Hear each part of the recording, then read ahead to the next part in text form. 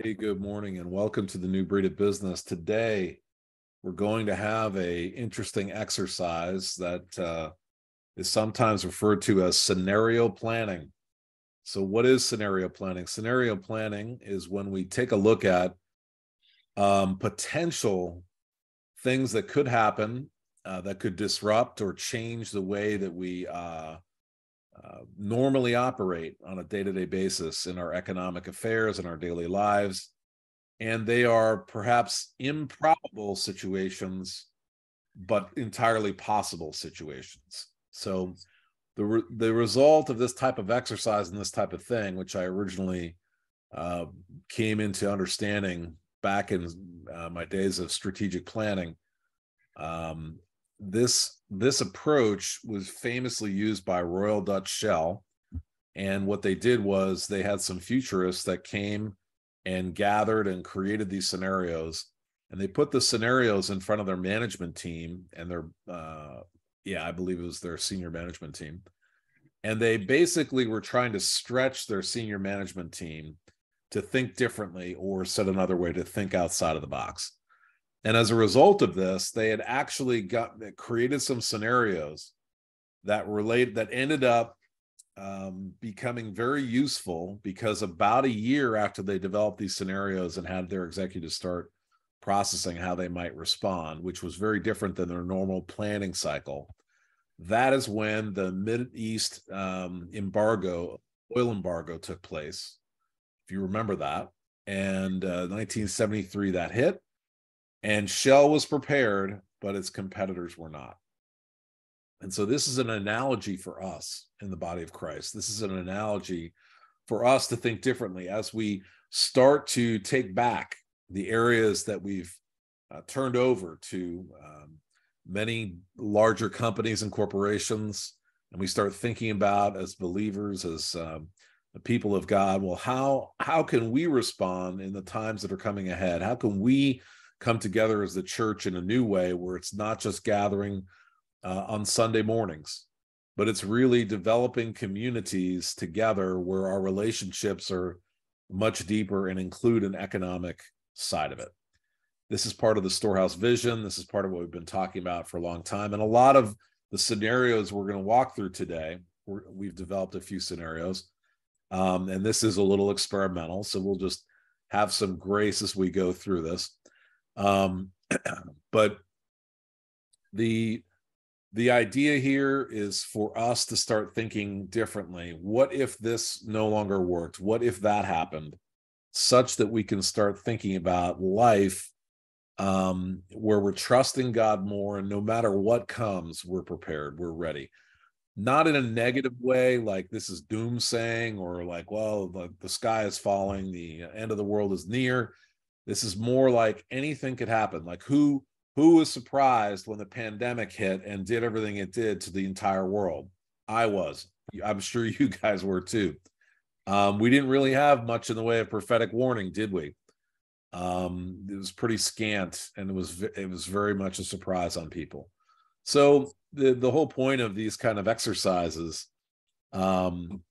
is to pray, seek the Lord's face. It's almost like a creative exercise where we're creatively starting to think and brainstorm about potential reactions. We have this advantage built in as believers, where we, by the Spirit of the living God, can be shown things and tap into a heavenly wisdom, a heavenly understanding, a heavenly knowledge. So this is not really for us an intellectual exercise. This is more of a stretching where we're at.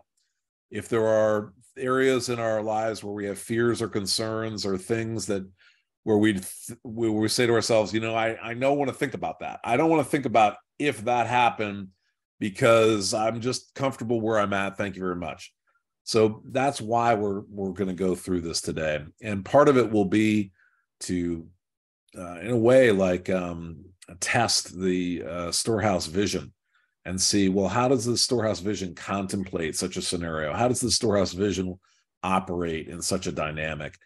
How in what we're trying to create and being led by the Spirit to build in terms of community, how could the community function in these times and seasons that lay ahead of us? as we prepare for the Lord's return. Many people are talking about creating Goshens and cities of refuge, and we're even having a conversation right now after this call for the Texas area. So it's worthwhile to pray into this and experiment with it and just see where it takes us. All right. So if people have their write-up, take a look down. We're going to a little bit ad lib this. We're going to a little bit flow with changing some of these possibilities. But we're going to use three main scenarios for our discussion. I put them in the email as 1, 2, 3. China invades Taiwan is the first. The second is that our U.S. banks close for a period of 6 months. And the third one is inflation takes off again, and we see an opportunity in a crisis situation where our currency as we know it gets replaced by a new currency, and that currency is not paper-based. So those are three of our scenarios. We're going to start one and kind of go through this, and we're just going to have to all participate together. This is going to be less of a listening, teaching. This is going to be more of a participatory. What do you think? And we can just see where it goes. So with that, let's talk about scenario one. And so what I've done too is I've loosely put here some potential prophetic revelation that is not exactly the scenario, but it's something that's similar or along those lines. Is it realistic that China could invade Taiwan or something would happen in that region? Absolutely. We know there's a lot of sensitivity.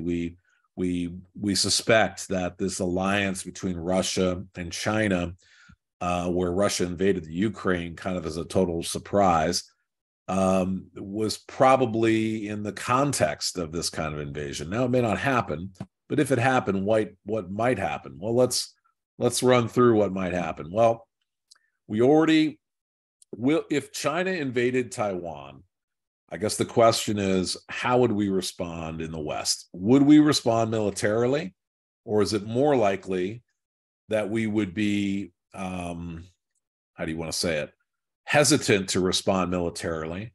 So we would try some other solution, like the sanctioning solution that currently is going on in Russia, as like a sort of a low cost but potentially high impact idea, but it may fail.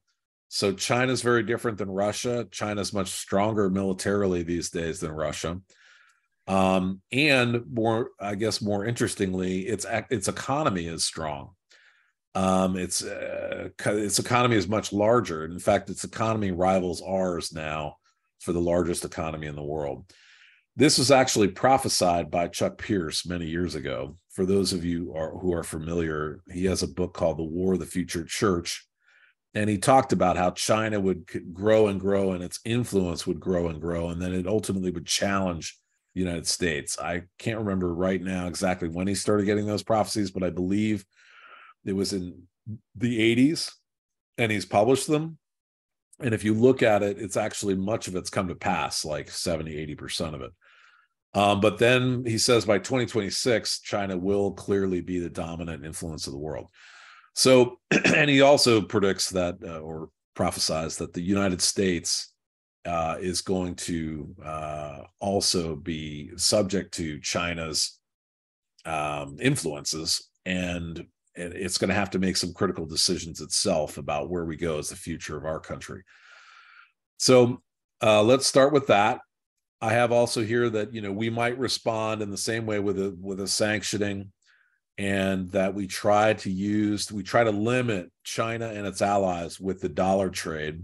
But the scenario we're gonna imagine is that it backfires, and we end up creating this economic type of war where China, due to its other trade partners, due to its other reserves, tries to tighten the supply chain loops and tries to restrict and restrain some of the trade that's between us, and it turns into some kind of trade war type of dynamic. And the US dollar, as a result, gets weaker and weaker.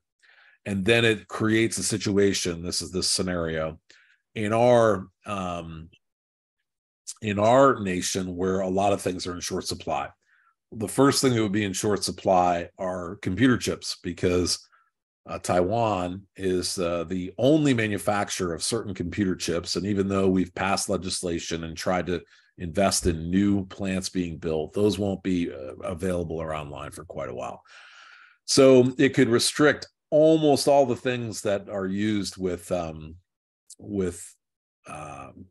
chips. And we saw that during the pandemic, right? We saw the restriction of cars had to be frozen in terms of they couldn't be made anymore because they didn't have enough chips.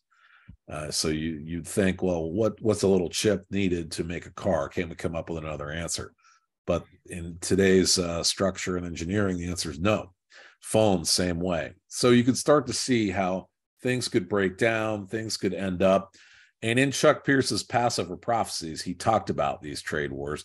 There's actually a segment we did about 2 years ago, and the link here is in the email, and it'll be in the write-up, so you can check that out. But let's talk about that, and I'm going to open the floor up now. If anybody has any questions, please ask, like, what are we doing? How's this working? But then what I want you to imagine is, as those things unfold, what would be some of the ways it would impact us, and how would we, the believer, respond? So, for example, if this war took place and our dollar really had trouble and we couldn't get some of the essential goods and services that we have today, what might be our response? How might we react? And perhaps before we get into solutions, we could just talk about what some of these problems might be. So, because this is something where we're giving this a shot and we're trying it, I want you guys to help me out and participate. Don't be shy. Throw some things out here and let's give it a go. So I'm going to open the floor, and I know I can call on my dad because he's my father and he won't refuse my question. So, Dad, what do you think about Taiwan being invaded? Do you think it'll happen, and what would be the consequence to you? Well, I think it will happen, and I think the current administration, although they talk about defending it, will not. And I think they will take over. There'll be a period of maybe 6 to 12 months where things will work out, and all of a sudden Taiwan will just be, as the Chinese claim now, part of China, and trade will probably continue along the same way it is right now.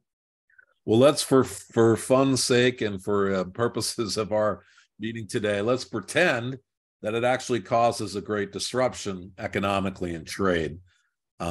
So under that scenario, and I think I see Peter here was posting something about Ford trucks, what might happen? Let's say, you remember when cars got really expensive and used car prices were going crazy and new cars were unavailable, you couldn't get anything off the lot. What if it was like that, but like 5 times as bad? What then? Lois, go ahead.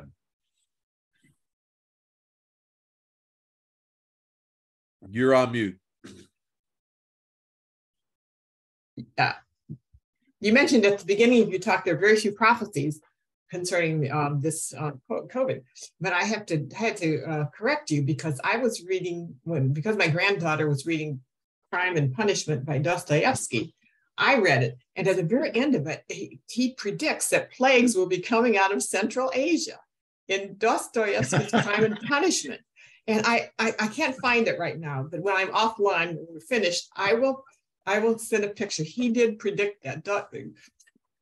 Fyodor Dostoevsky. I don't know if there are any Russians. Is Dostoevsky like a hidden saint or something, or is he just a writer? No, but he did predict that. And he wrote it. It's in the end, the very end. I'll find it. I don't want to take up any more time away from your questions. But No. This is insert that. Interesting enough, that makes sense. It does. I know. Right. Coming out of Central Asia, he said. Interesting. Central Asia. Well, we know it's in the Bible. It didn't identify Central Asia, but okay. Pestilences and plagues are coming and will come. Peter, if you're there, you're mentioning how the Ford is still experiencing manufacturing delays. Has anyone here tried to get a truck or tried to get a car or had similar issues? We in the kneecap, for example, were trying to help Charisse get a car, and there was issues in that even, and thankfully that all worked out. But it was a struggle to try to find any kind of vehicle, especially used, that was inexpensive. Hardly anything was available.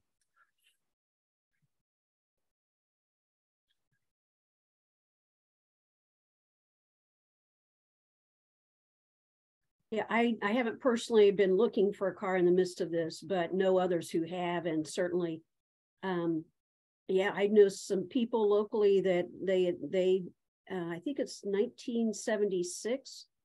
They say get a vehicle from 1976 or before, because those are the cars that mechanics could actually work on prior to all the computer stuff and other things that began happening, where people can still fix their own cars, do their own mechanics on it without having to have all the digital things that are required in every car shop across at least the United States at this point. So yeah, as things, falter and fail, whether it's one of these scenarios or another, we've seen that it doesn't take long for supply chain issues to begin.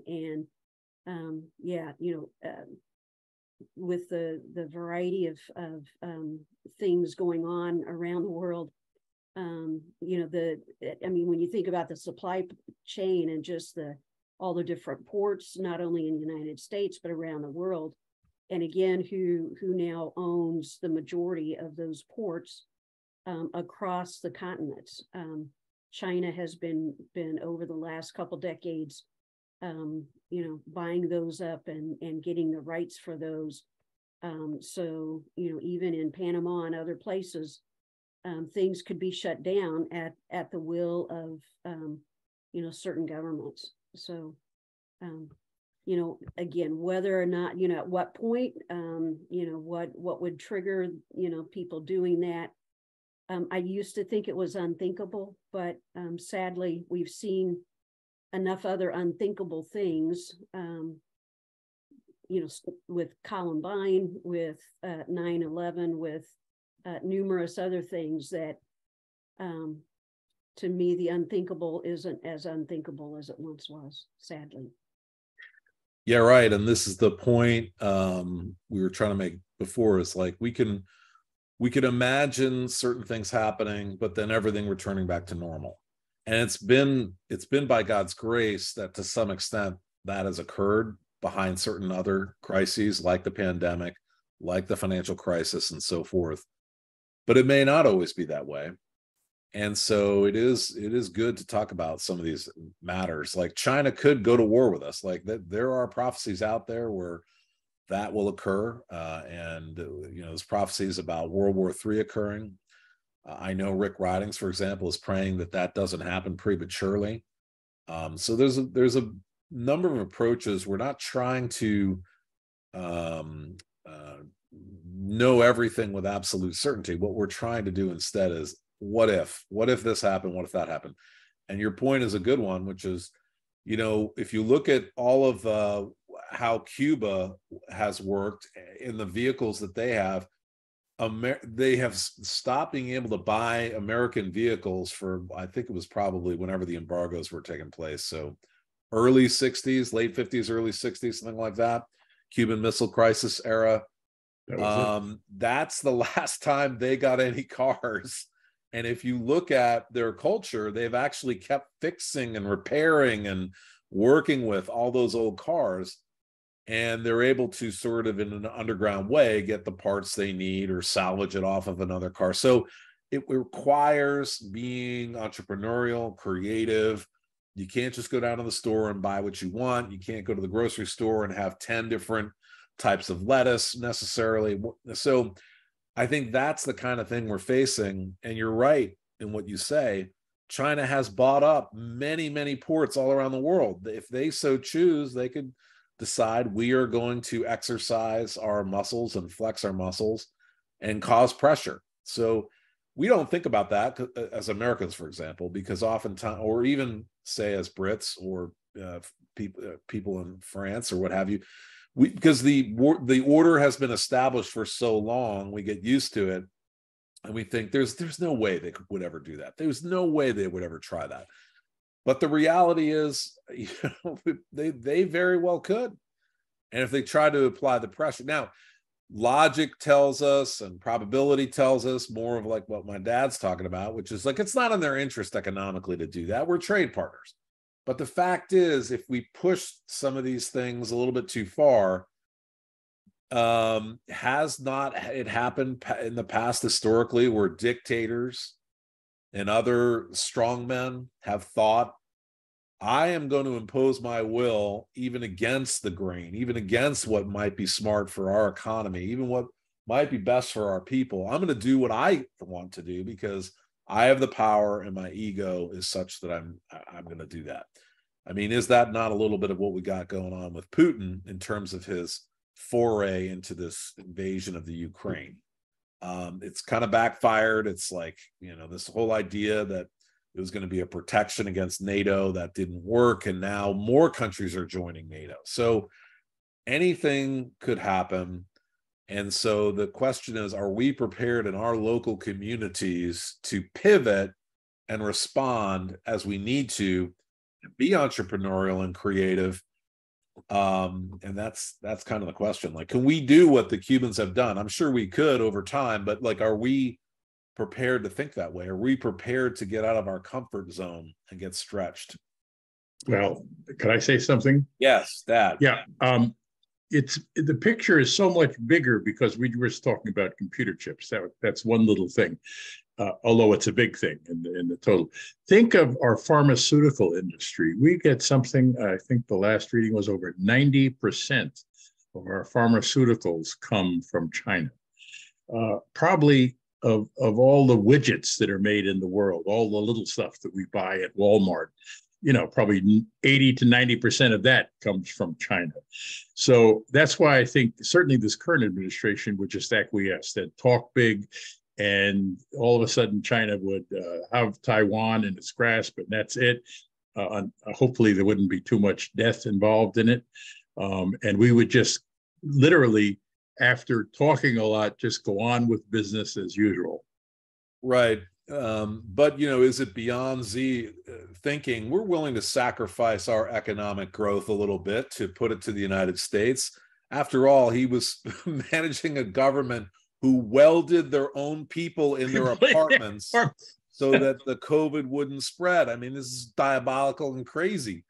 Now they've completely flipped their script and like, well, let's get everybody infected and we won't have too many people die. So when you see this kind of mindset of one man and his pride or ego and power, like anything is possible. I want to go to Mike in Maryland. Mike, you've got your hand up. Yes, I agree with your dad in a lot of senses, because even now we have pharmaceuticals that are in short supply. We sent most of our manufacturing to China. There's nothing we can really do in terms of sanctions that won't hurt us, like some of the sanctions that we put on Russia. I see a deception here, and people, and also I see what we have is a spiritual. People are not using logic now, so I'm wondering what is the enemy's plan in all of this, because the reality is the only recourse that America has is its military power. Oh, I was going to say Jesus, but no. I'm talking about America the corporation, not America the spiritual church, because that's where we have to move to, realizing that our only, as believers, as the ecclesia, this is beyond the normal. This is a spiritual war, and that's what I see. There's a big deception because we sent all of our manufacturing there. They bought up half of our, is it half or 60% of American soil? We can't buy anything in China and own it. but they own manufacturing Yeah, here. that's all. I think that they own the water in what's that, Arizona or something like that. Water I rights. mean, Yeah. it's a whole lot of things that's going on that's demonic, and it has nothing to do with logic. And for me, I don't understand what that is. But the only recourse that America has, the corporation, to fight China is war. It's not sanctions. It's not anything else, because China has the upper hand in terms of economics, in terms of its influence worldwide and things of that nature. So I still have questions. I think this is a demonic spiritual war that we have to fight as believers, like you're saying, coming together, get past denomination, working together with people to build our own infrastructure and connections where we're separated from the corporation of America. Yeah, and so I really appreciate you saying this, Mike, because ultimately, what's influencing the world's geopolitical realm is the spiritual battle. It's the second heaven war. We see this throughout the Bible. For example, in Daniel, it talks about the prince of Persia, and we have the archangel of Michael and Gabriel who watch over Israel. So this is a spiritual battle. Now, in the natural, we have these things that are going on, like clearly someone like Hitler as a dictator creating an Axis power, aligning with Japan and with Italy and other nations to try to take over the world. That was demonic. I mean, that's how that happened. That was no good. So the thing is about the situation with Taiwan and China and so forth, in a sense, what you're saying is absolutely right. Like, can we really do battle economically any longer? And the answer is probably not. Do we have the will to do anything more than that initially? Probably not. But it could end up in war. So if it ends up in war and it's full-on war, that has all sorts of implications of what that could look like in terms of our activity, even as believers. So it's important to not be fearful of what could happen, but it's almost like we may be very well put into scenarios where we're the only way forward for us as people and in communities will be to rely on the Holy Spirit so closely, so tightly for our daily bread, as the Lord's Prayer is, that we'll have to be responsive in ways we haven't seen in years. Just think about how the people of Ukraine feel right now, the believers in Ukraine right now. There are people in the Ukraine who are being supported from around the world in different underground channels, even in the church. There's a lot of movement to help fortify what remains of the church there, to give people hope and faith. But it's a whole new world, and all the things that you normally did, all your normal routines and your normal way of being, it completely gets put on its head. This is not something to be fearful of. This is something to, if there are ways, in this call, we want to come up with ideas. There are ways to stretch our faith now. We were put through a situation that's totally stretched our faith as a family when we had no money to operate. And that caused us to have to seek God in new ways. But in a time of war or any of these other disruptions, it could be like that on a variety of levels. So any ideas that people have in terms of how do we exercise our faith today? How do we rely less on the things that we're comfortable with, and we're more flexible if need be? And to Mike's point of, all these things have been given over to China over the years. Well, we were accomplices in that. And I think that's something we have to take ownership over. That's why we often talk about repentance is the key to starting all this. If you try to solve problems without repenting of how we got here in the first place, I mean, how did we get here in the first place? We had a capitalistic ideal that effectively said the low-cost provider without other consequences is where all manufacturing should flow to.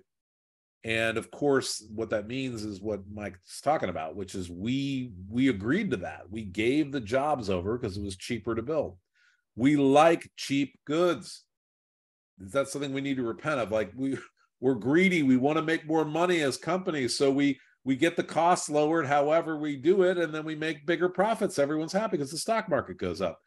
But is that really the best thing? Is that really the wise thing? Is that really going to serve our children well in a time of the changing landscape and China maybe doing some things that are crazy? We just don't know. So, but that kind of that greed and approach to how we can have conducted our economic affairs, we got to repent for that, even as God's people. Peter, go ahead.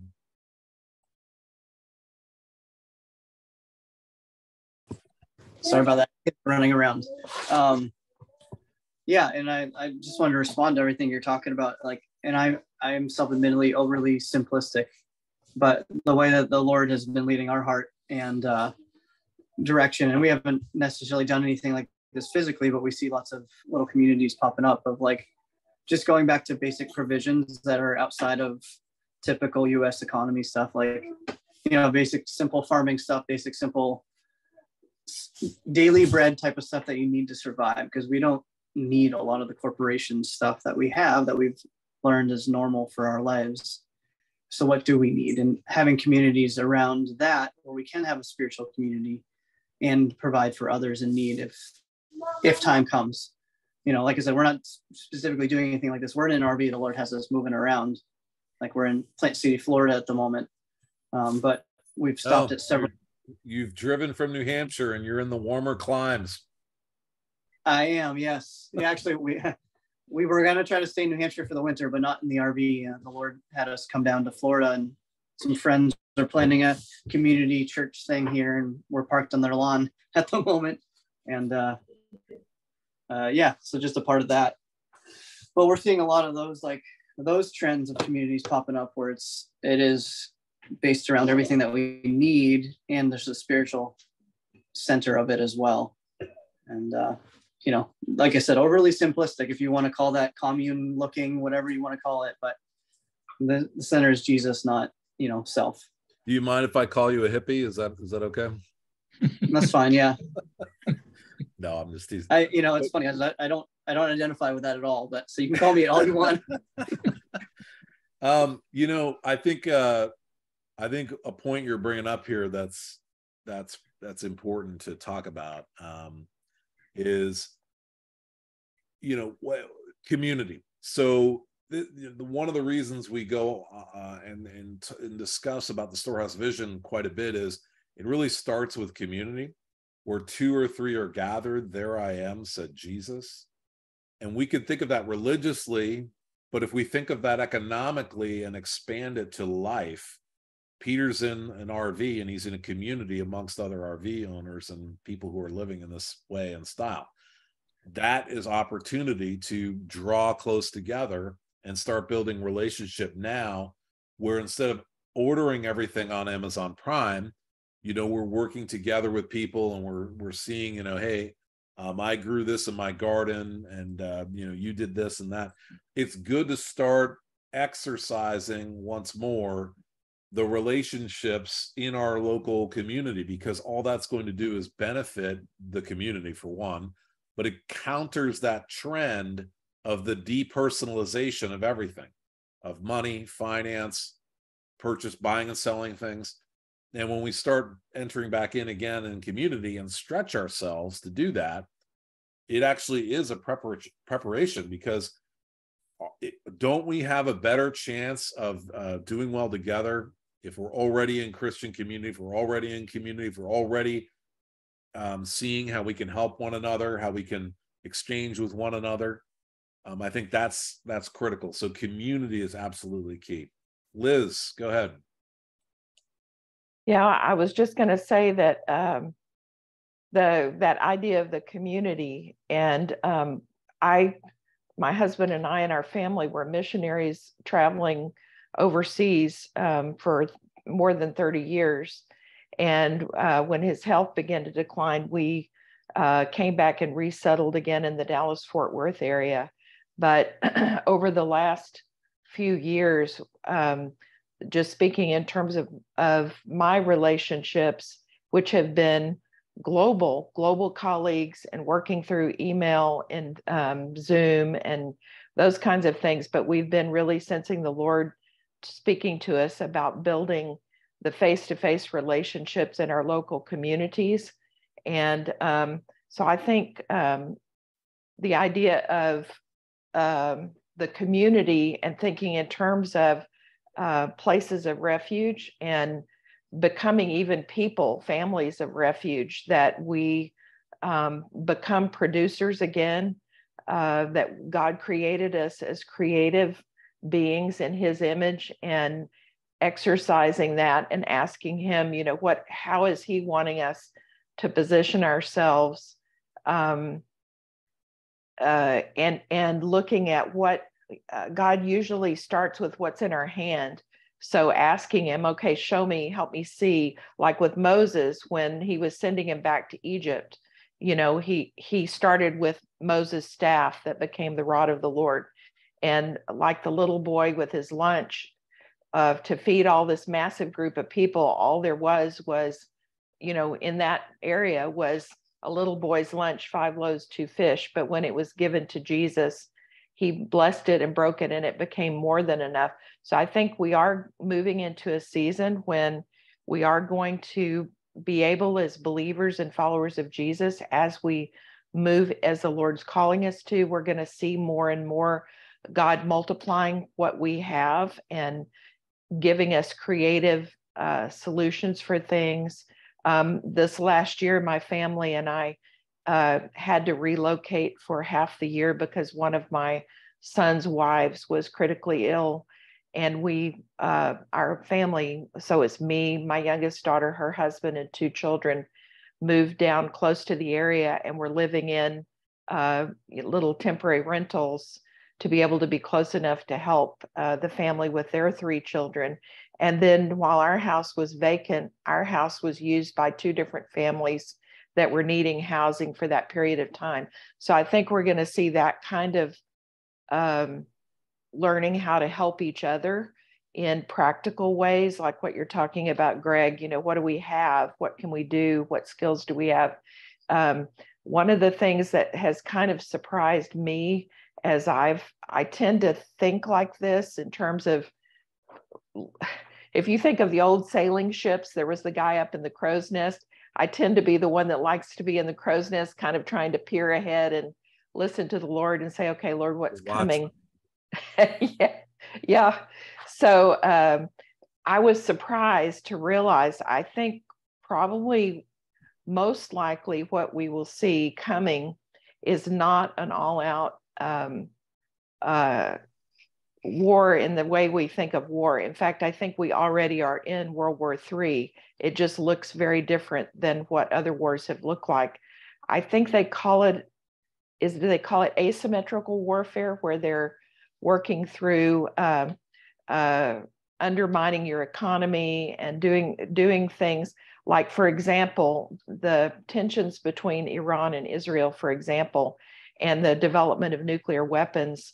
It has been purported that Israel was tampering through computer programming with the centrifuges and with the production of the nuclear materials and so on, by putting in cyber warfare. Cyber warfare. So I think, like, for example, there's question about the FAA flight stoppages actually that happened in more than our country. It was our country, Canada, the Philippines, and I think a couple of others that had a similar problem.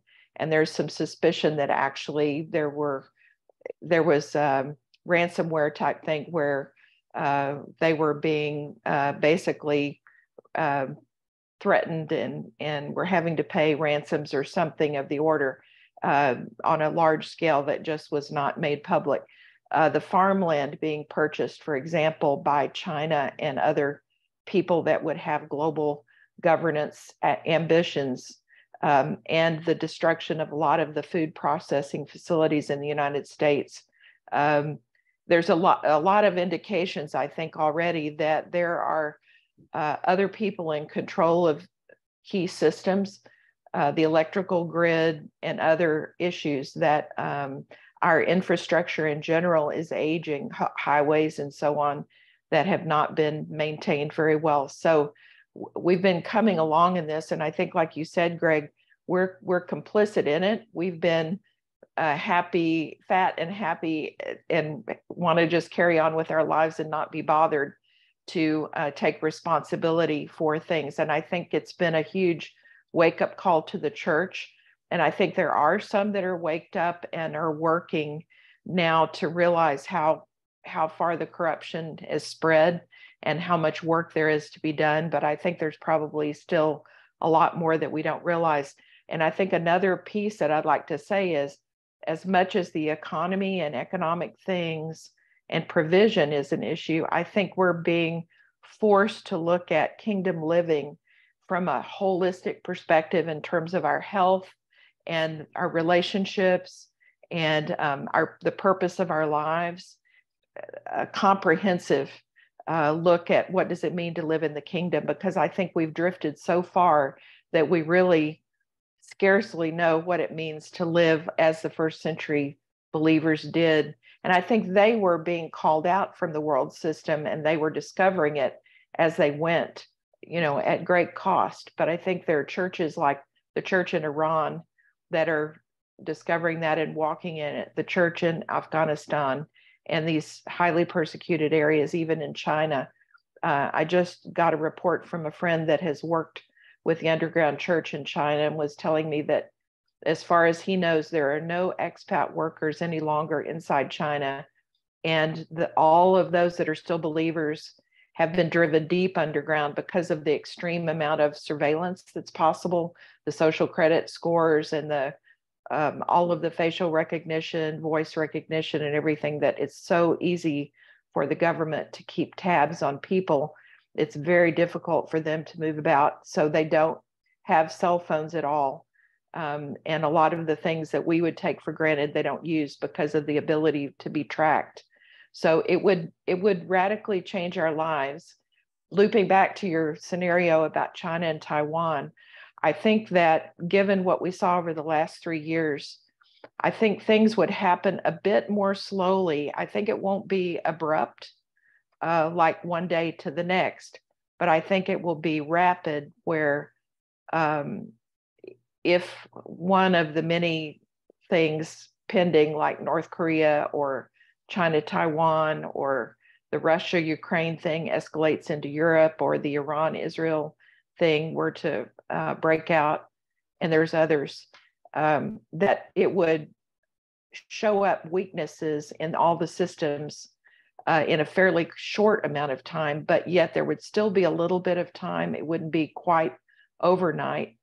But I think it's to the advantage of those that are wanting a one world government not to provoke a world war if they can do it by legislating it into being. And this week in Davos, Switzerland, the World Economic Forum is meeting.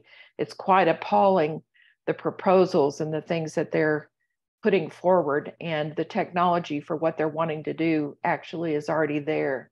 So I think we're much further along in a lot of ways than most of the church realizes in terms of moving towards one world government and in terms of things we see spoken about in Revelation. But yet, I think, like Rick Ridings was saying, God is beseeching us as a church to pray and intercede for the time not to be accelerated and not to move ahead of his time. Of course, certainly he's in control of that, but I think he invites us as his partners to join him in praying and interceding to that end. So I think part of the preparation is the prayer, and part of it is to really be seeking him. How do I come out of Babylon fully in all the areas of my life? How do I learn to depend on you for everything? And what does that look like? What does it mean really to live fully in the kingdom? All of life under the lordship of Jesus, all my relationships, my vocation, everything. And I think that's the big challenge, is he's inviting us to ask him and let him teach us. And so we need to really be that childlike seeker of God, that's willing to be taught, willing to adjust. Absolutely. And I think we're in a culture in the West, which is working against us in many ways, of being very individualistic and selfish, say in the US, that we want what we want. We'd like to have everything under our domain. We want to be our own rulers, I guess, if you want to say it that way, develop our own gods, develop our own ways of being. That's very ingrained in our culture nowadays. And I think, like what you're pointing out, which is, if we don't come together in prayer and we don't come together in unity, and we just try to live in the past, it's not going to go well, I think, for us, being in that old way of thinking and being. So I see a great opportunity, and I'm sure you'd agree, that in the prayer movement and in the unity movement, which has much lower overhead in terms of institutional religion and church and so forth, it actually leverages a lot of existing infrastructure, and be it homes, be it places to meet or gather. And I think that kind of approach is really going to serve the church well in the future. So I'm looking toward, Lord, how are you taking these prayer movements and these unity movements and growing them into a broader movement? Because one of the issues we face is churches are also very individualistic. Ministries are also very individualistic. They have their own infrastructure, their own administration, their own fundraising, their own center of gravity, their own marketing team to share. Look at what we're doing. Look at what we're doing. And I think a lot of that is a luxury that won't be affordable in the days ahead, to sort of put ourselves in ivory towers and say, we'll live more like everyone else does, have our independence, but we'll still do the work of the kingdom. I think that this movement is moving much more towards, hey, we have to share things, like you're talking about, sharing homes and housing and providing a flexibility. We can't just pay everybody all the income in the world with the benefits and just raise funds. That seems to be a model that's not survivable in some of these scenarios. So we have to start thinking about, as the church, what does that look like? How do we change? How do we be flexible, adaptable? Can we be the church without all of the overhead, without all of the infrastructure, without all of the things that are required today, including technology and everything else? What can we learn from our brothers and sisters in China who are going deeply underground, when we can't use technology because it leads to persecution and stopping the gospel being sent forth? How else might we operate? And how can we start doing that in community today? What are low-cost ways of coming together that bring a great benefit relationally? And then let's pursue those matters and go deeper there. Mike, go ahead. Yeah, very, very quickly.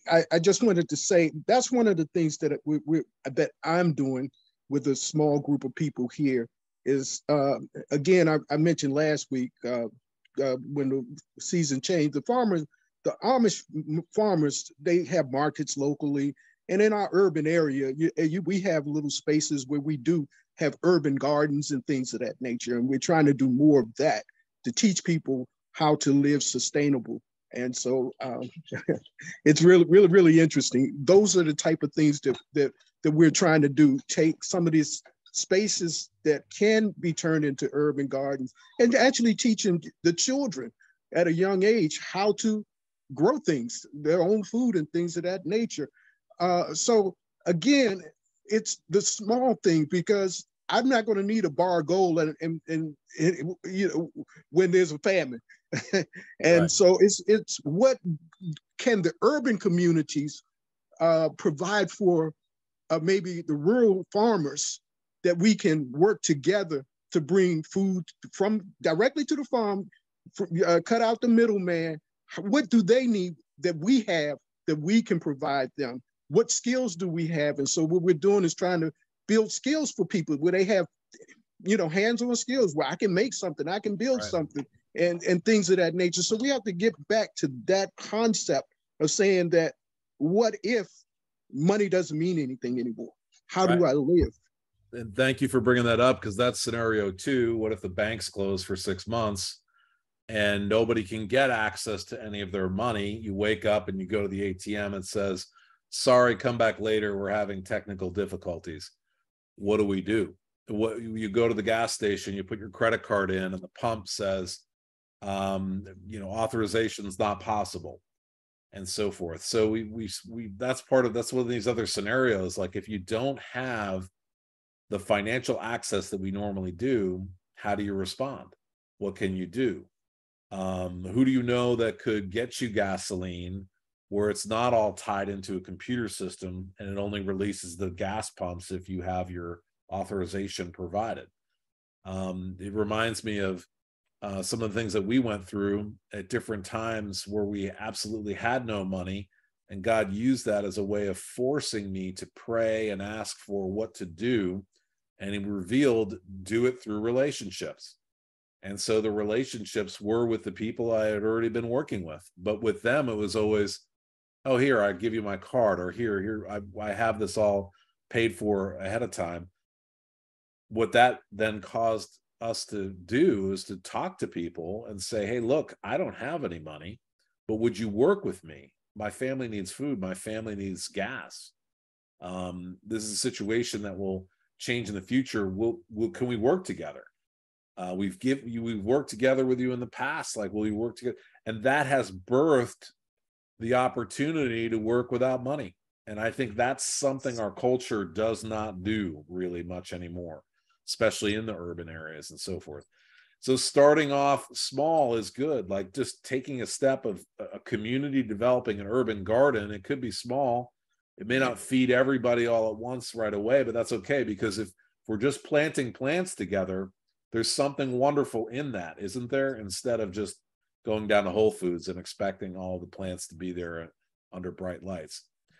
I wanted to see if Doug could chime in on this. We're talking about food. We're talking about food supply and agriculture. That's one of his focuses, especially with the Statesman's Project. And I'd like to hear from Doug with some of these scenarios, Doug, and some of the work you've been focused on. What are your thoughts? How can people here prepare? And what are you seeing that's working? Well, thanks. As always, it's been a very engaging discussion around the status of the world, and it's there's a lot going on in that area, Greg. As you know, we had a conversation here not that long ago, and it's kind of hard to tie it up in just a few minutes, but I'll try.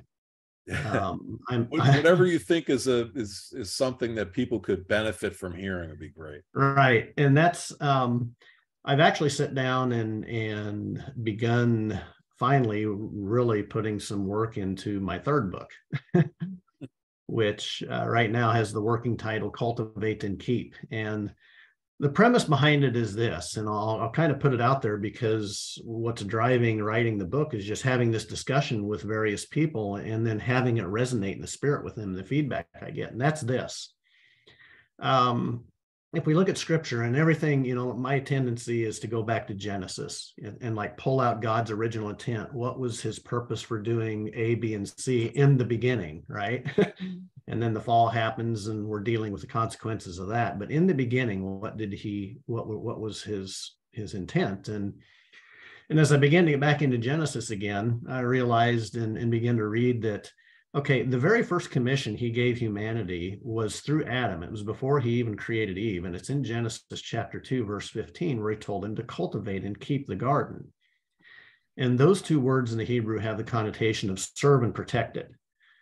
We needed to, as humanity, understand in the beginning that to serve and to protect creation was the way that it would produce the abundance necessary for humanity to derive the energy from it, the economic energy, food, sustenance, it begins with that, in order to build his kingdom, in order to, fulfill the mandate back in Genesis 1:28 to take dominion and subdue the earth. We had to cultivate it and keep it. And we haven't done a good job of that at all. And, the resources, the way that we're commercializing and transactionalizing and industrializing food processing, distribution, all that kind of thing is not really in alignment, I don't think, with God's original intent and ways. It's got efficiencies, but what it's done with anything that becomes hyper efficient, it breaks down relationship. And food was always meant to be something that was a very intimate connection. The consumption, the creation, consumption, distribution of food, the sharing and breaking of bread with one another. You see that throughout Scripture. Jesus's last act with all of his disciples was to do what? To break bread with them, to have communion, to share and actually tie himself into the act of eating and drinking into an intimate relationship with him. So there's a story that weaves through Scripture about how vital and important that is, that I'm working on kind of bringing out in this third book. And it's a smaller book, but it's going to be very pointed. Now, all that to say, on the area of food distribution and food security, it's really the church getting back to understanding that. This is something that we're supposed to be involved in. We're supposed to be involved in stewarding the earth. We're supposed to be involved in the creation, the distribution, the consumption of food in a way that builds relationship, that it becomes an intimate part of our interaction with one another. And so one of the things that I've talked with people about is, okay, let's talk. We're seeing this resurgence in regenerative agriculture that's coming. And it's really, God's behind it. And that regenerative agriculture is really getting back into his practices and stewardship of the earth in very significant ways that puts hands to it and kind of, gets away from the commercial industrialization of it. Okay. So how do we bring that into a local expression? How do we get local Christian farmers to come together, to cooperate, to provide for the community this thing called food and provide that food security at local level? And then the church enters in to become committed consumers, customers, if you will, of what's being produced. And the abundance that comes out of that then can be used for all kinds of great community things, building equity and others, their physical, mental, spiritual well-being. It becomes a foundational source of that, because without food, we die. We can do nothing. The Great Commission cannot be fulfilled without the First Commission being stewarded well. So I'll stop there. That's a bit of a download that's come in the last, few weeks, but it very much has to do with local communities, local food security, and a mechanism to actually bring this forward and have the church become intimately involved with it. Yeah, thanks for sharing that with us. There's a lot to it.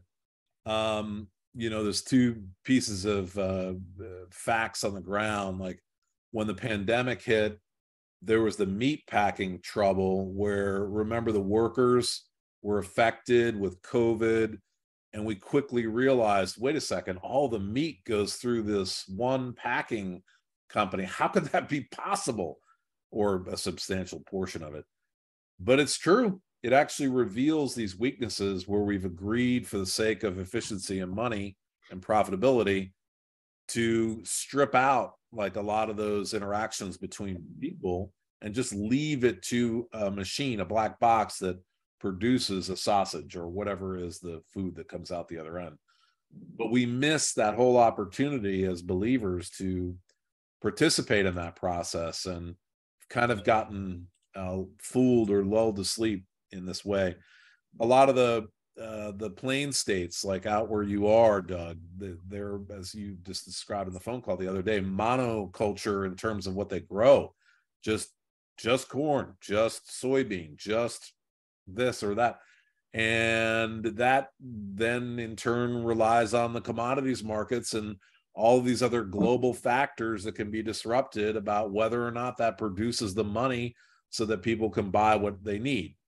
So even the farmers need to go to the grocery store and get tomatoes from Mexico because they're not growing them, or whatever the right example is, which is kind of crazy. But that's the reality of our situation today. We're very much levered on a utopian ideal of global commerce and economy, for the sake of profitability, and it has many weaknesses structurally and strategically. So this is opportunity for the church. Yeah, it's a major opportunity for the church to reclaim something very fundamental. And the great thing is, I had a conversation with a pastor here in Kansas City that a pretty good sized church. It's one we attend, and I'd never really spoken with him before, but God kind of pressed on some of the things they're doing and said, you need to go talk to him. So I got a meeting with him, and I didn't know where it was going to go.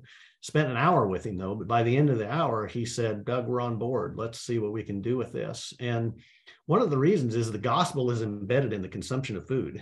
I mean, when you're sharing that with somebody, maybe somebody who's poor, you're sharing a meal with them, friends, family, whatever, it's like something had to die for you to live physically. Well, guess what?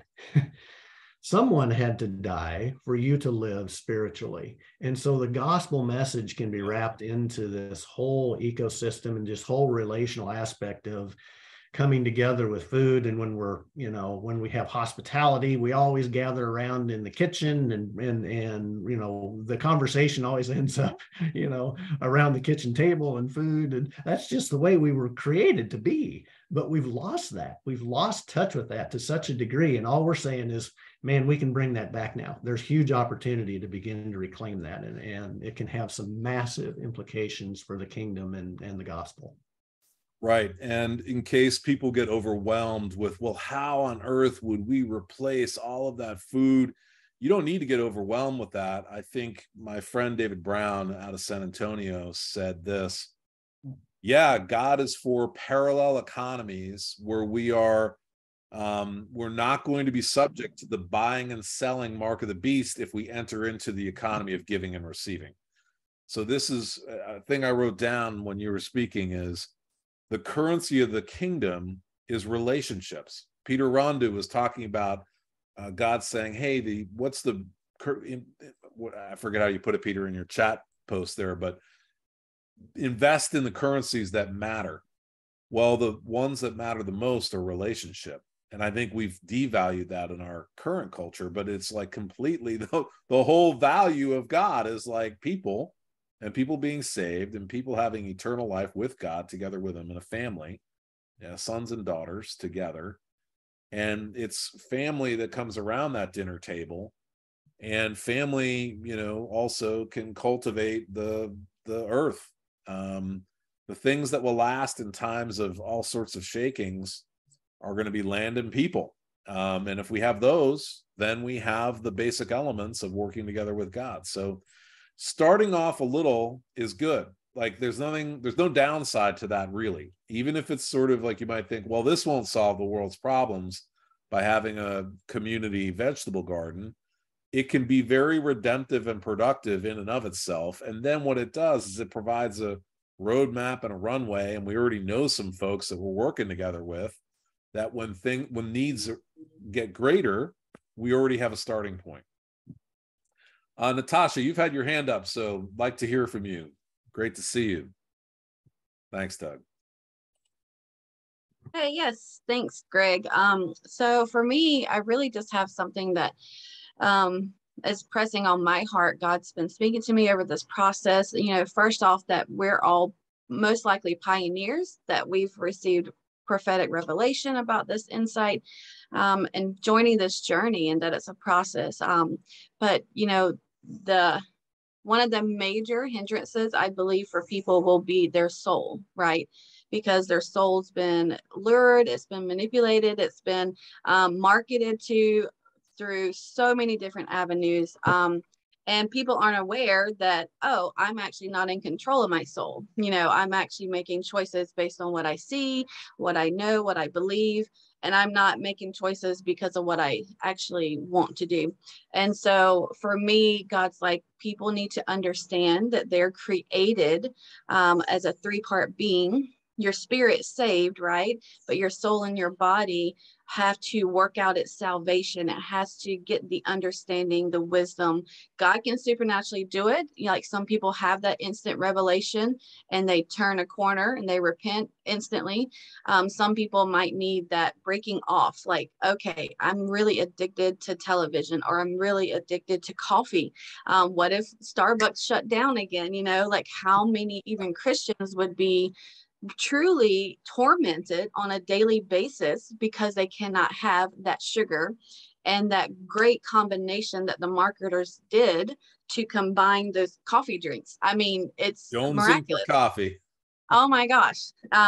So, you know, for me, and I'm trying to make it an ebook where I can give it out for free easier, but giving that understanding that, hey, you have to stay aware that all things are marketed to you because they know how your body works and how your soul works. They know what receptors need to be fed.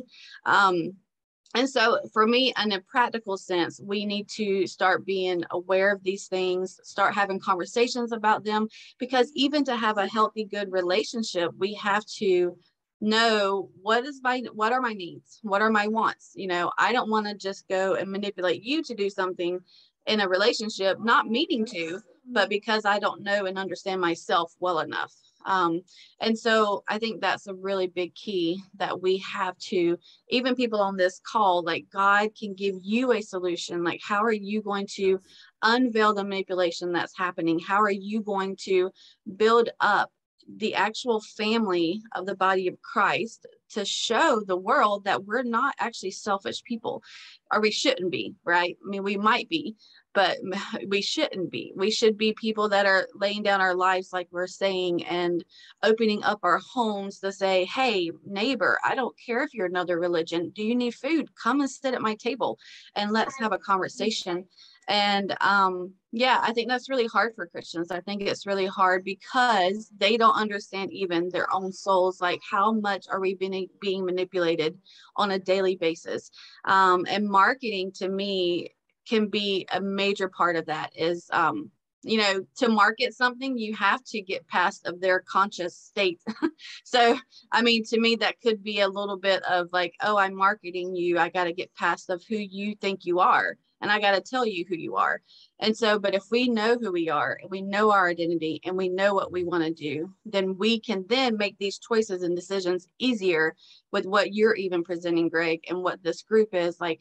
Okay, we can jump on board easier because I no longer need, or I'm not being manipulated by these other things. And so that's my prayer. And that's something that I'm trying to bring solutions to, is how to get people empowered as an individual, and really make great decisions. Amen. Yeah, that's really great. So we need to understand the areas where we've been sort of manipulated and deceived, and we may not acknowledge that on a daily basis.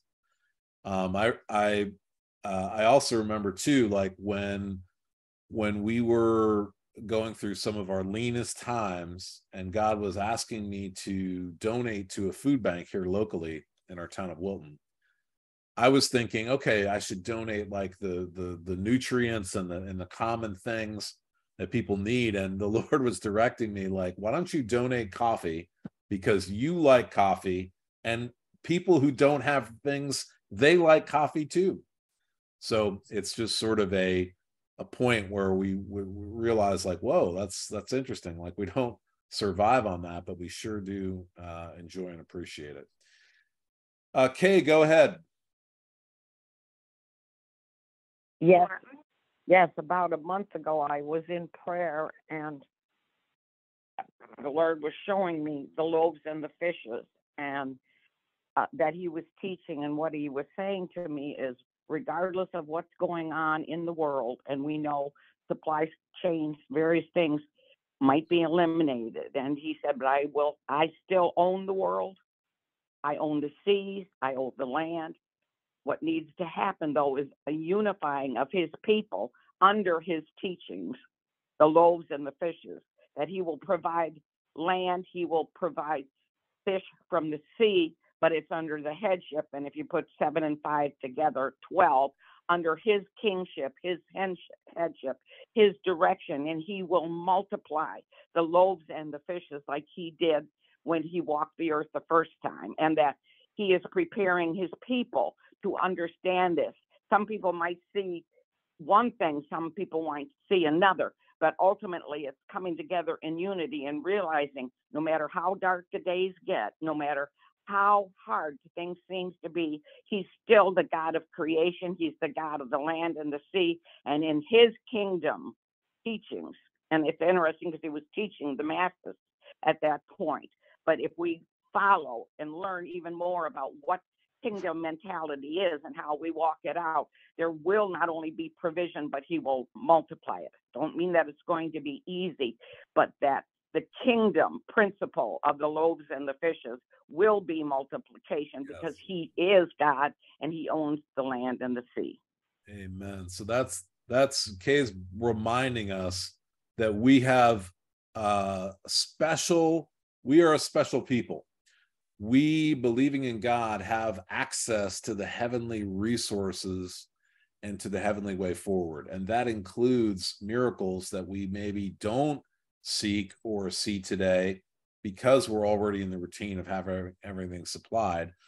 But this is a very true and present reality that God is with us and amongst us, and we could draw down these heavenly resources as the people of God. So even as we bring together some of these good things to do naturally, there's also this extra engine that God provides of provision, which is just miraculous provision that can come. God could create something from nothing, and we can too, because we're formed in his image if we operate together with the Holy Spirit. Thank you, Kay, for bringing that up. And if anyone here has testimony that they want to share of miraculous provision, we've done that before on different calls and conversations, but by all means, please share with us some of those things. Mayo, if I'm pronouncing your name right, thanks for showing up on video. How's it going? Good to see you. Thank you. How are you? Thank you. Yeah. Welcome. I'm good, thank you. Making breakfast for my wife and toddlers, so I wasn't able to be responsive earlier. But such is family life, right? You're from Cincinnati. Yeah, I wanted to. Cincinnati, that's right. I'm from Ireland originally. But yeah, I wanted to respond to some of the things. Great phone call, by the way. Very interesting. Very interesting talk.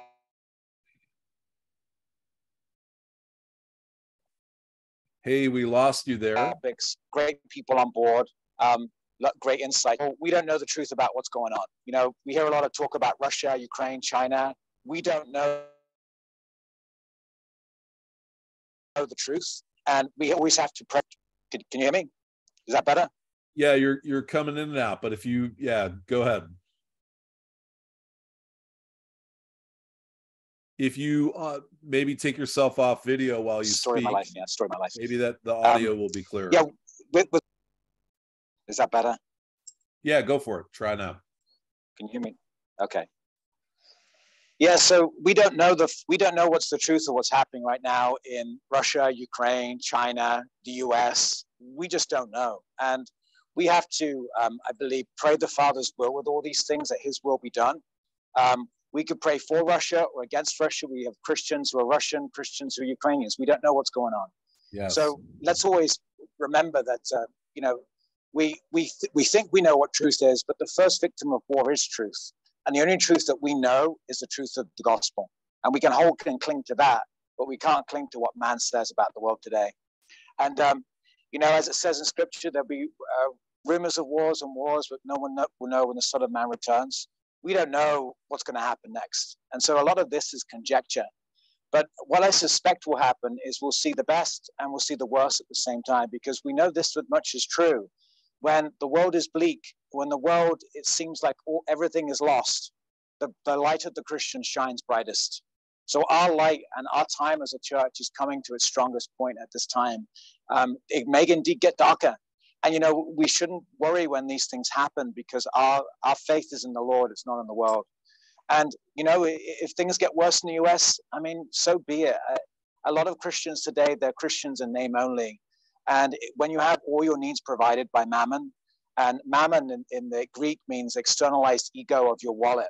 So when people are worshiping mammon and what their credit card or debit card can do for them, and we're not relying on the Lord, we can't have a full relationship with him. So ultimately, if we have trade problems, if we can't buy plastic from China and we can't have our needs met on Amazon, I mean, it's not the end of the world. You know, we're still going to have a great time as Christians. But I believe that the brightest days are coming, you know, and we're seeing that right now, and all these amazing things like Radiant Cities, cities of refuge. The Lord put that on my heart 5 years ago. It's happening all over the world. I'm on calls like you wouldn't believe of things that are going on.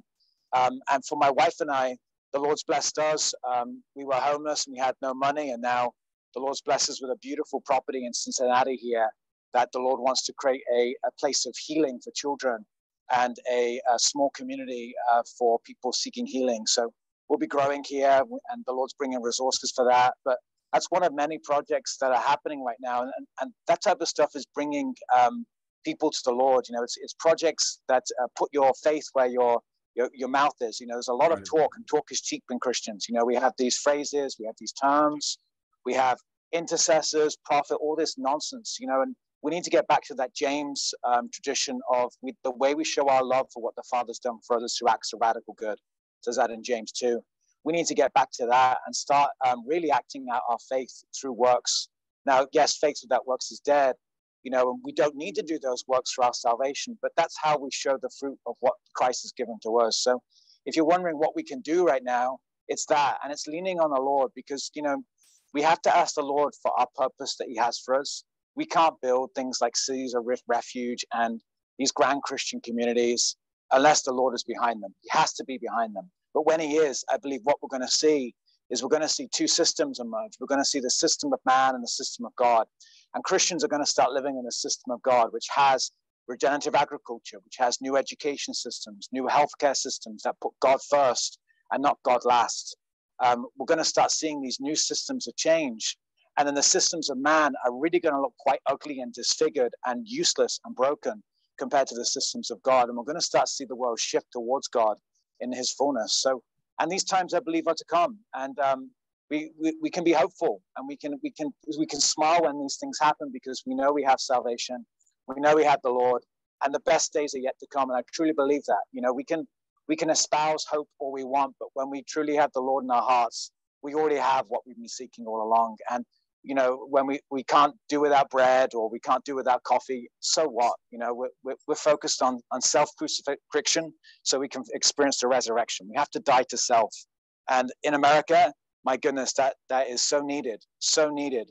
So many Christians feel like they are self-empowered through their faith, but that's the enemy. We have to die to self, and we're going to see more of that, and it's going to be tremendous. Great move of God is happening. Amen. That was well said, and you've hit on a number of points, and totally agree. I think when we are put in a situation, and we put ourselves in a situation of dying to ourselves and living in God, we're really trusting him, not just with words, but with everyday life. And going to that place can be painful, but really we can have an incredible joy because our relationship is even greater. We draw closer to God, and we can also even draw closer to others in a way of humility. So appreciate what you're saying there, brother. Thank you. I saw Charisse had her hand up earlier. Charisse, did you want to? I'm still here. There's so much they've moved on. I felt like I didn't really need to say anything. But I just wanted to, I think Natasha really spoke what she was sharing about our souls. But then there was a brother that spoke before her that talked about the mandate that God gave at the beginning. And so what was kind of like going around in my head is just this concept. So I've shared this over the last few days. We're talking about relationship. We're talking about community. There was a book that I was a part of, a study that really impacted me. And I've been sharing this word, and it's in scripture, and it's called Hesed. And it talks about that word when you look it up and you really start digging and studying what that word meant and what God's original intent was for the family of God. And there is just this deep commitment to one another. And it's beyond duty. And we say relational, and let's be honest, most of the time the relationships that we hold most dear are the ones that we consider closest to us, are our families, the families that we were born into. But that same deep abiding commitment that you have for the family that you were born into, as the body of Christ, okay, we're born into through the Spirit. We have to have that same deep abiding love and commitment for one another. And praise God for the brother that just spoke. When we recognize and see, not according to what we see with our eyes in the natural, but to know that we as a body, when we function and move the way that God originally intended from the beginning, and not even looking at what's happening in the world system, because yeah, those things are gonna happen, but we live, I think someone else said it on here, we live under a different system. So yes, the world is falling apart and things are happening there, but in the kingdom of God, we won't be affected because we have a greater a family and or a greater promise from the Lord concerning us. And so we can rest in that and begin to more deeply support and love one another, so that when these times come, we're not scrambling trying to figure out what to do. And the thought that came to me as I was listening, the reality is that we have everything that we need. That's the reality. The thing that needs to happen is that we need to be awakened to the fact, or as the word talks about, our minds need to be renewed to God's way of doing things. And the other thing that came to mind, as I was listening to everyone, the Holy Spirit reminded me of something that he had taught me or showed me in scripture. We hear so much about, the relationship between, because as I'm thinking about this Hesed, and I was thinking about, I was like, Lord, I just want him to unpack that to me. I really want to understand it. One of the things he brought to mind this morning as I was talking to him, and he reminded me of something that he had showed me about Judas, about Jesus's relationship with Judas. We always look at that relationship from a negative perspective, but what was so interesting about that is that Jesus was well aware that Judas was going to betray him. He was well aware, and yet Judas was a part of the 12. And I said to the Lord, I don't know if I could do that. I don't know if I have the capacity to walk with someone like that. And we teach so much, or if someone's using you or abusing. I'm not saying that, that you shouldn't be careful or be wary and allow the Holy Spirit to lead you, but that's not what I'm saying. But what I'm saying is if you think about that relationship, Jesus was so committed to purpose that he wasn't even concerned about the fact that Judas would ultimately betray him. He knew it. And he still walked with him, and he still taught him, and he still attempted to, on some level. Judas had access to Jesus to hear his teachings, and there was still an opportunity for change. And I was thinking about that, like, wow, Lord, I don't know if I have the capacity to walk that way. That's an area that you would have to help me in. And so often we have Judases in our lives. and do relationally, do we have the capacity to do what Jesus did? And I think that's our greatest example. So those are just some of my thoughts, but yeah, this is a great conversation this morning. Hey, thank you. Yeah, I mean, look, a lot of what we're talking about here can go against our comfort zones and sensibilities, but we look to the scripture and we see the example of faith, and it's okay. And actually, it can bring us even greater joy when we make ourselves vulnerable to the Lord and available to him to try things that maybe we haven't tried before. Back to this matter of community, that's why I'm always encouraging people in any kind of community, any kind of Christian community, don't just make it about a Bible study and going home. We're already realizing that when we come together in small groups, we at least should be certainly praying together, and that happens more often than not, which is great. And then the next thing we think about is let's evangelize together. But I say to you, if we evangelize in word only, and we don't have any kind of solution to the daily life struggles or the economic side of things, what good is that evangelism? We recently did a gathering up in North Hartford, which is a poor area of the city of Hartford. And we were working together with the Luis Palau organization, which is a wonderful organization. It's evangelical. It reaches out to people. It shares the gospel. But the pastors all were, and the bishops were saying, you know, we'll do it because it's good to do. We will do it because, and we've done it before. Everyone in our churches will get saved again. But what people really need are jobs. And why are they saying that? Because in their community, there's been an economic breakdown and there's a great need. So therefore, there's this great opportunity for us at every level, at a church level, at a small group level, at a Bible study level, at a unity amongst these groups level, to go beyond. I love when we see churches do the you bring your car by if you can't afford your mechanical needs. We have people who have those skills who will work in the church parking lot on your car.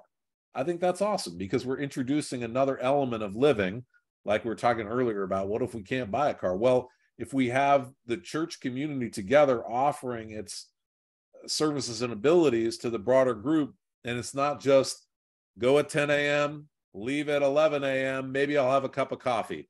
That'll be my additional unity in my community is I'll have a cup of coffee and stay for 5 minutes for a chat. Well, there's so much more of an opportunity in these different contexts for us to start thinking differently and step out and do some of these things. Marjorie, you got your hand up. Love to hear from you. How is the weather in Jamaica? Actually, it's a little breezy. We're having a cold front. So it's really cold, like high 70s. Man, that's close to freezing. Yeah. So we're getting used to your kind of weather as you warm up. But I wanted to share, as you invited persons to share on provision. And the verse, and I put it in the chat, 1 Corinthians 2.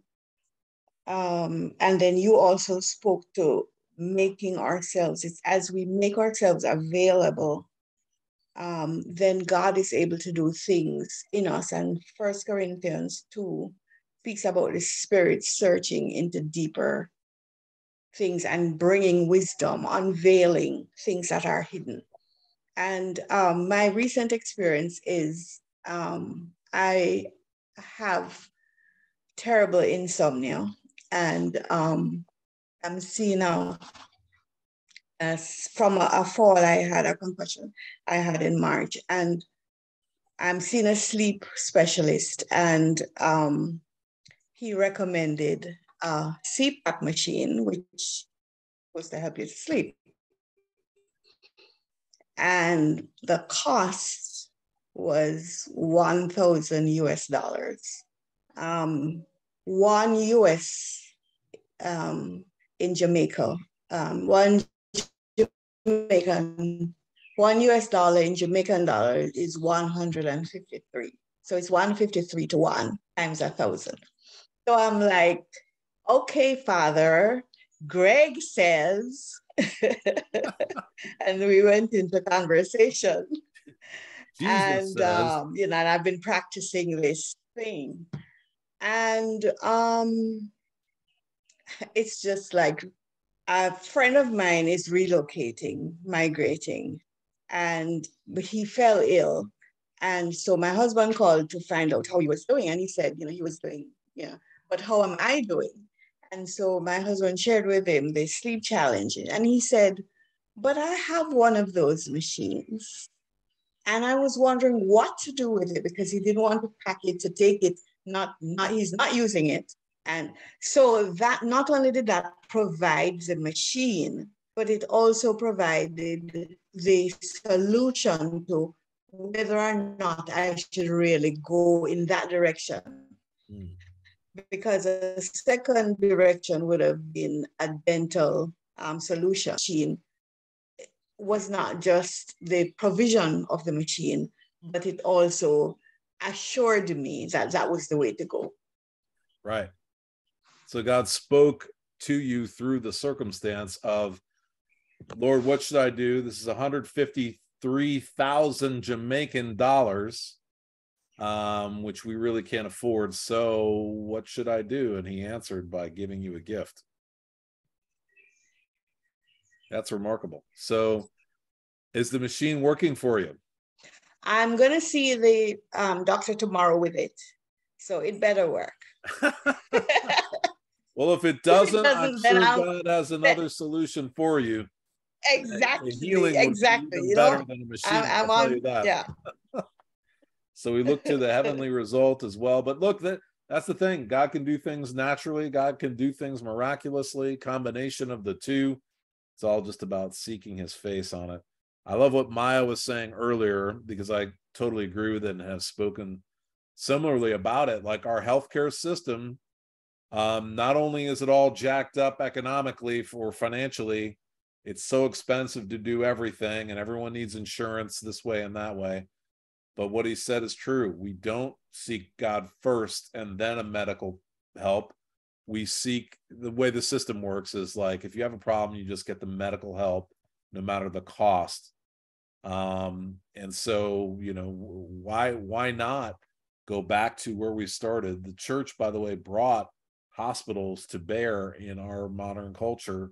The church was the one who developed them to help people. Today, it's very different, but that's how it began. So what if we, as a people of God, sought him first for all of our medical needs, and society witnessed that as a powerful tool?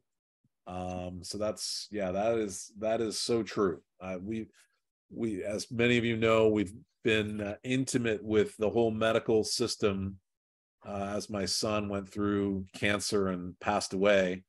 And there were some crazy dynamics that went on that were counter to faith. And there was so little faith in the hospital wards these days. It was just, it was a terrible, distressing thing. So if we can see that turned around, that would be amazing. And I think that's another opportunity for us. Thank you for sharing. Charisse, go ahead.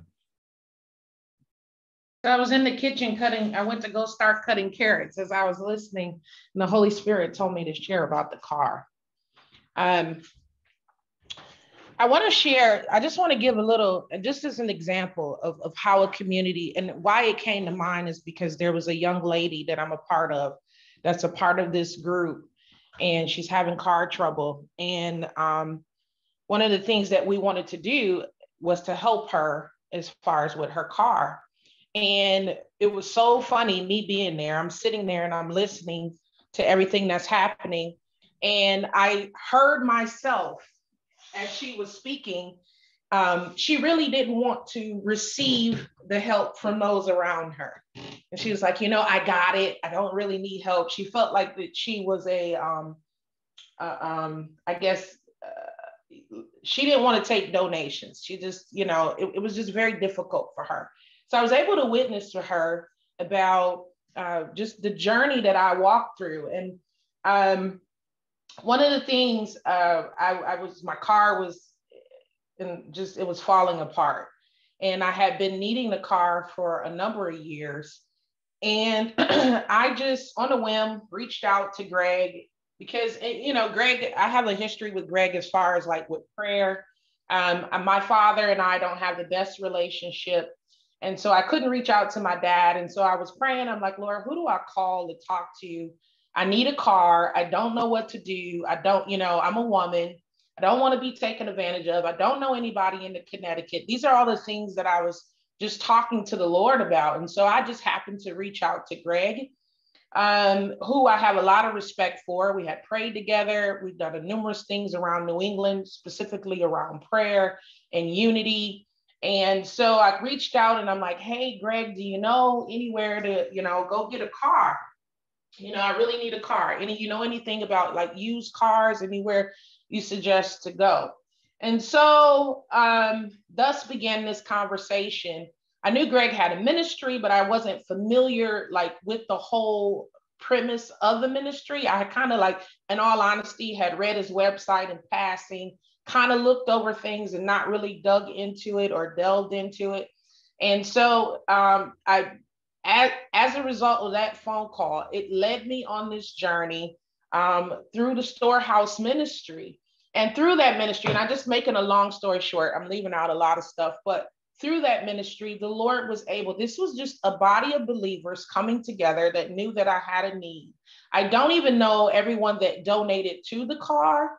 I know that I spent a few days with my husband and I fasting, and that's another story. There's another story behind that. I won't go into all of that, but fasting, there was a major donation that came in.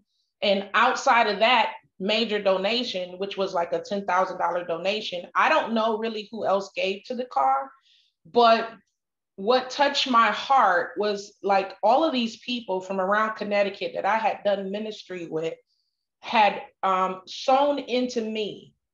And one of the other testimonies was, and I brought up the young lady that I was talking about, because one of the things I had, and I still get emotional about it, not realizing that I needed to grow in receiving from others. And I needed to grow in letting others know that I need help. I needed to grow in this thing that we're talking about as far as community and coming together and working together. I was talking about it and I could give. I have no problem giving, but actually being on the receiving end was very difficult for me. And then also my mindset, realizing that I was looking at what was happening from a natural perspective and not according to God's principles. I had been so conditioned by growing up in the world system, not realizing that my thinking needed to change about resources. My thinking needed to change about finances. All of this, and I'm thinking I'm okay. Oh, I'm a leader. I know the word. I this, I that. But no, there were things in me that the Lord was working on that I needed to humble myself. First, I needed to humble myself, admit that I needed help, admit that I needed direction, and I didn't have all the answers, and then begin to seek the Lord about how to proceed and move forward. And then it's an ongoing, and I have to admit, even now, it's an ongoing learning, an ongoing, just like I'm talking about this thing, this community thing. I'm thinking I have an understanding of it, but then the Holy Spirit begins to just unpack it even more to me. And I just feel like the reason for that is because the Lord is asking me to go deeper. And I think that that's what he's asking all of us on this call, is to go deeper. But long story short, I have a new car, and it's because the body of Christ came together to help me. And now I feel it's overwhelming, because you go through this whole thing like, wow, I can't believe that. But I'm so even much more so, I feel even more so connected because of the things that we walk through together, that connectedness that we're talking about. And I am so much, even more so passionate about the message of this connectivity and the change that needs to happen within us individually and corporately as the body, because the world, I think, as the brother was talking about, yes, all of that stuff is going to happen in the world system, but we have each other. We have what we need. And so I'm just like on board with this message even more so, just because of even the things that I've learned within the last 6 months. And I just wanted to share that. Thank you for sharing that, Charisse. And it's like every time God steps in and helps us, it changes us. And, when we say we have each other, that there's such value in that if we could only perceive it and tap into it further. There's as much or more in receiving as is giving. So both sides of that way of being are so powerful and so influential and can change people, instead of just buying and selling, instead of just saying, I just need that money to get that thing. I have this need. If I just had that money, I can take care of myself. God, just help me get some money. I think that this is part of our culture, and we've got to change. We've got to process this. We've got to let's start somewhere, and move into it. We are coming up here on the top of the hour. Does anybody else like to share a testimony or idea that has come to mind in our discussion today? Yes. Yes, Antoinette. Thank you, Greg. So my situation is that the Lord is just so amazing how he walks with us individually. And it's in the wisdom of God that once I reached the age of 70, the Lord released a gift of art, painting, and not just painting pictures, but a prophetic story of the olive tree, to do with the Jew and Gentile relationship and his the whole history, from the planting of Israel through to the glorious ending of all things. Anyway, so I'm now in a situation where Grant and I, the Lord connected us together through the 10 days. And so it's amazing that what I've painted is a representation of his teaching, really, in many different ways. So we've been discussing bringing this forward in some form to the body. And he has a publisher who's interested in it going to publication, and so there is potentially a multiplication of a whole lot of things. But we're in the nitty-gritty where the soul, there's soul issues, there are probably spiritual stronghold issues. Basically, there's some simple decisions that need to be made, and not being able to see long-term, it's a struggle to make long-term decisions. I know it's simple, but there we go. At the moment, the teaching that you're releasing is really, really, to me, it's absolutely essential that we as a body really understand that God is not asking us, he's commanding us to come out of Babylon. It's not, I'll think about it when it suits me, maybe. But I really think that there is a pressing of the Holy Spirit for our good, Of course. for us to really take up the challenge of what it means to walk by faith and not by sight, and trusting in the Lord. So now I've got a practical product, as it were, that needs, that I want to be a kingdom, a new way of doing business. I mean, I've been in marketing. My whole career was in marketing. So, we know the background of it, and Natisha given us a background, an even deeper understanding of how we're also manipulated. So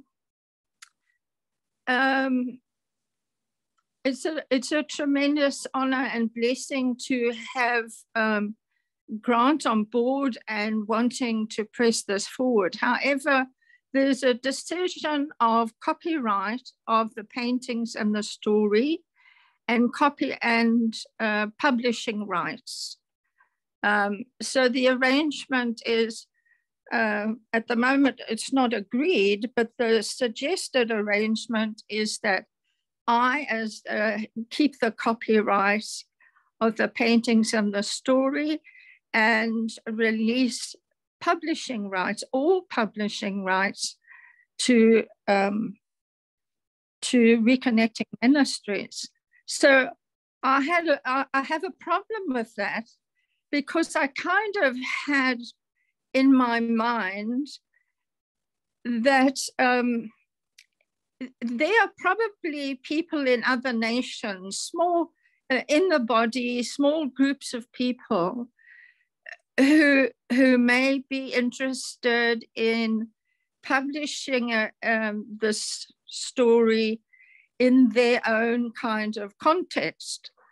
But if I have given over the publishing rights to one ministry, then I'm not sure if that's wise. So I'm sort of in between, betwixt and between in my thinking, because I so want to press out a new, trusting the Lord to show us how to bring this work forward, because actually it was a gift from the Lord. It wasn't something that, that I thought, oh, this is a good idea. And it was really a gift from the Lord to bring us to this point. Yeah. So I'm stuck. Right. So you're dealing with some of the details of how you want to move this thing forward. But at the vision level, is not the good gardener not only about the one new man, but it's also about how God uses gardening, or the things that we plant and grow and eat, as a way of demonstrating his love and relationship. Part of this whole conversation we're talking about in community. How do you see, just instead of just going into how do we get out of that wrestling match that you're talking about, like give us a little bit more of what the heart of God for why you're doing this and how you've been given this inspiration. Okay, when I got saved, one of the ways in which the Lord dealt with me to bring me out of the world and into his kingdom,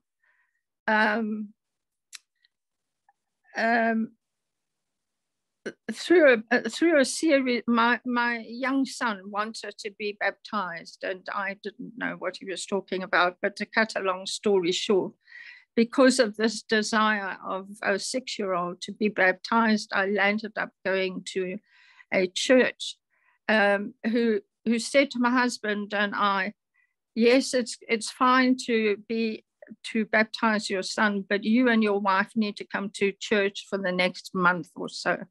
And then you need to fill in a form, and then we will baptize your son. So to fast forward the story, in my having to go to church, I got saved, radically saved at a gospel service one evening. And so I was able to sign the form, and my son got baptized. Anyway, what happened at that point in my life is that the Lord gave me such a powerful hunger for the word of God that I just couldn't put it down. And at the same time, in history and on television, this is back in the 1980s, there was a lot of, in the news headlines, Israel was always in the news. there was a conflict between the Arabs and the Jews, and there was war, and there was talk of war. And basically, I think every day of the week, Israel was in the news. Now, I'm reading the Bible for the first time. I've never, well, for the first time with a Holy Spirit. The Holy Spirit is making me hungry for the word and giving me grace to drink it. And so I'm reading in the book of Genesis, but I'm seeing on the news the same place names, you know, the Jews and the Arabs, the Gaza Strip, Hebron, Jerusalem. I'm hearing about the shekel, and I'm reading it in Genesis. I mean, it was just extraordinary experience. And so the Lord, in the process of time, the Lord just downloaded to me that Israel is the planting of the Lord for the display of his splendor and glory. The Jewish people are a unique people, and Jesus is Jewish, and the whole of world history is tied up in this incredible tiny little nation that people are trying to wipe out. So and everything, so my journey from that point on has been this end time scenario of the Lord planted Israel to be a nation like no other nation, and how we relate to Israel, we Gentiles from the nation, how we relate to Israel is part of how he's going to deal with us. So my walk with the Lord has been with Israel and the Jewish identity of the Messiah. So for the last 40 years, that's my journey. And then here at the end of my, well, I'm not saying the end of my journey, but you can, you know, I'm now in my mid-70s. The Lord suddenly releases this gift to be able to paint prophetic pictures that actually are the inside of me. It's actually my spiritual journey. It's the Lord's story, but it's my spiritual journey. So it's in the Lord's timing, he's just released this gift. No one more surprised than me, but I just praise God and thank him for it. And then the Lord connected me with Grant, who has all of this written material teaching about how important it is for us Gentiles to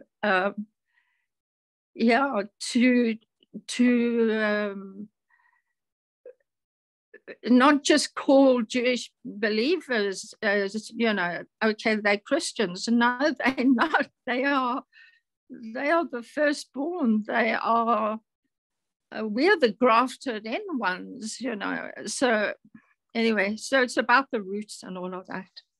Yeah, absolutely. So thanks for sharing a little bit more about the Good Gardener Project. And maybe we should wrap up here today. Maybe if Charisse is available, could you close us in prayer today and pray for Antoinette and Grant in their pursuit of this, getting this out to people through the book or through the paintings? Charisse, you still there? Yes. Thank you. I am still here. Still here. Would you close? Father, we thank you. Thank you. Go ahead. We thank you so much, Lord. We thank you and we praise you and we honor you and we bless you. Lord, what a privilege to be a child, to be a son of God, a son or daughter of yours. What a privilege and honor to be a part of your family. And what a privilege and honor, Father, to be a part of what you've planned in the earth, Lord. And I think it's safe to say that each of us on this call, Father, you have our yes. As you lead us forward in the things that you've called us to, in the communities that you've placed each of us in, Father, we say yes.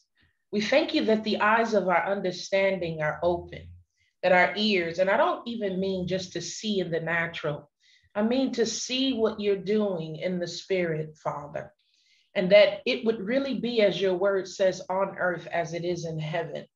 And Father, that the things that you reveal to us, that we would begin and continue to manifest those things in our lives personally, in our communities, in our relationships. Father, we thank you for that.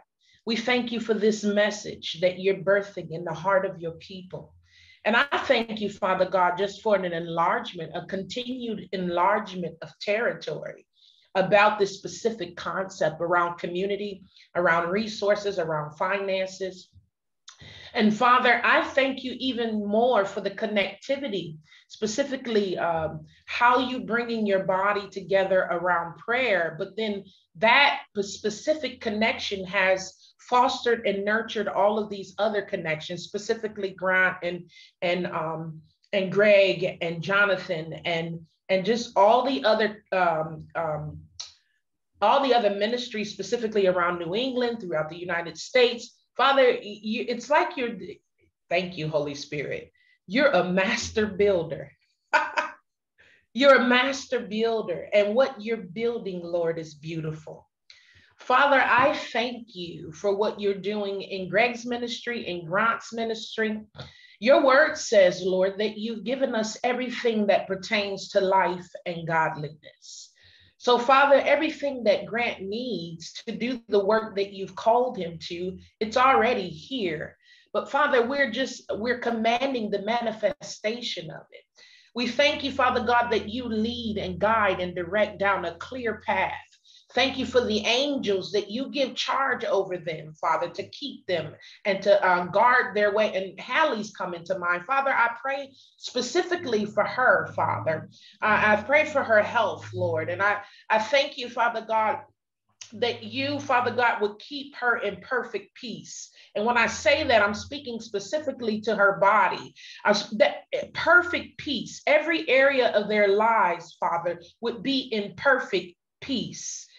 So that as Grant advances in the thing that you've called him to, and it won't be difficult. He won't have any concerns. He won't be distracted. Father God, I thank you for that this morning. And thank you specifically for what we talked about as far as the ministry. Father, Lord, thank you that your voice is clear. We hear your voice. Your word says, my sheep know my voice. And the direction to go in is clear. There's no confusion. There's no doubt. There's simply rest in you. And Father, as you unfold your plan, Father, that we'll see and we'll move as you direct. And I thank you, Holy Spirit. The spirit of wisdom, the spirit of knowledge, and the spirit of revelation be released into this specific ministry, into this specific circumstances. I pray that also for Greg as well. And anyone else that's on the call, just Father, just the spirit of wisdom, the spirit of knowledge and understanding, the spirit of revelation, that Father, we begin to move in you. And thank you, Holy Spirit. And we continue, Father, to move as one. To move as one. And as we move as one, we'll see your kingdom and your kingdom expand. And more importantly, your glory. That you would be glorified in all the earth. That the nations would hear of you and want to know who you are, Father. We thank you for your church. We thank you. We give you glory for her. In Jesus' name, amen. Amen. And Lord, I pray that Antoinette and Grant can work through these matters, that your prophetic paintings will go forth and people will be touched, grown, and increased in Jesus' name. Bring joy and peace through that situation. Hallelujah and amen. Amen. Thank you. Yes, good to be with you all. Great discussion today, and thank you. Thank you for participating, sharing, and being the body together. in Jesus' name. Hey, Greg. Yes, Nancy Ann. When are we going to make this 3 hours? Not today. All right. Keep God it in bless mind, you. please. Thank you. Thank you, Brother Greg. Hey, good to hear from you. I have to listen to you. I was in between 2 calls. Wonderful.